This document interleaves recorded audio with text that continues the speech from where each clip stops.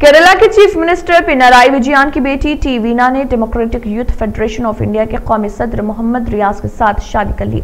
करीबी दोस्तों और रिश्तेदारोों की मौजूदगी में शादी की तकरीब सादगी के साथ अंजाम दी गई, जिसमें चीफ मिनिस्टर ने अपनी बेटी और दामाद को आशीर्वाद दिया।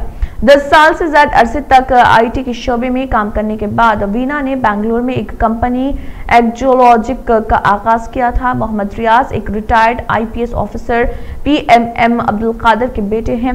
मोहम्मद रियाज फरवरी 2017 में DYFI के कौमी सदर मुकर्रर किए गए, जो CPM पार्टी के यूथ विंग हैं। मोहम्मद रियाज 2009 के इंतखाबात में कोझिकोड लोकसभा निशस्त से CPM के उम्मीदवार की हैसियत से मुकाबला किया था, लेकिन UDF के उम्मीदवार MK राघवन के हाथों उन्हें सिर्फ 800 वोटों के फर्क से शिकस्त हुई थी।